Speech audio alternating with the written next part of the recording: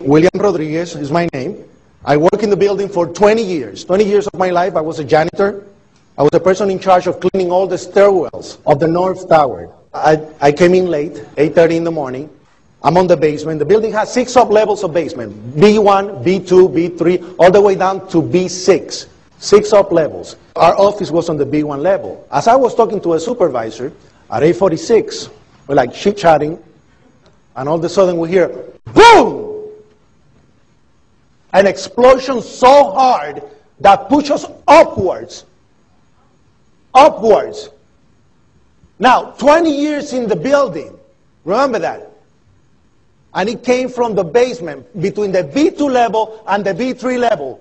And at that moment, I thought it was the mechanical room, where they have all the pumps and the generators for the building, that maybe a generator just blew up on the basement. Now, 20 years in the building, you know something that comes from the bottom and something that comes from the top.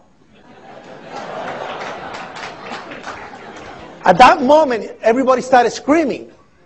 And it was, the explosion was so hard that all the walls cracked, the false ceiling fell on top of us.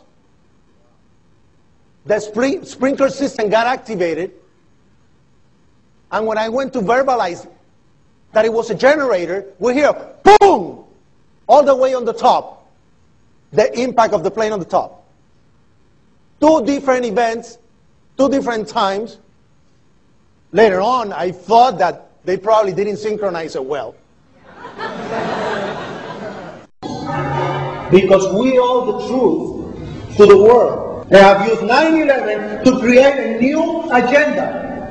I had an interview with a former FBI director for the Western region of the United States, a man with 300 agents under his command. A budget of $2 billion. And he's the first one who told me the whole 9/11 was a government-sponsored terrorism. It was created by us. Created by us. He said, I was the one that put the $100 million arms package for Osama bin Laden. I am the one who had that meeting with Osama, and he showed up in military compounds, in and out, in the last 10 years.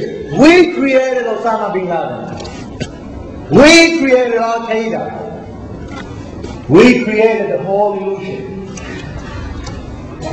We are using 9/11 to create a new world agenda. Why? Think about it. Who profits from this?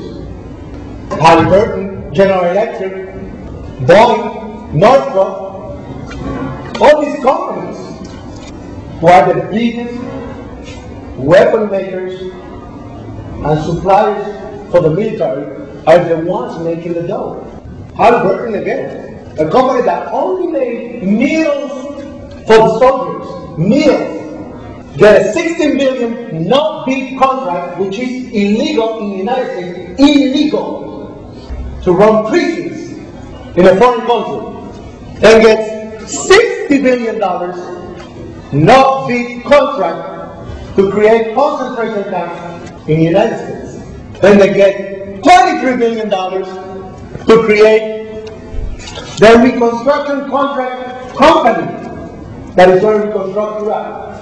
Dick Cheney was the president of that Halliburton. So I beg you to investigate and learn, because there's so much information.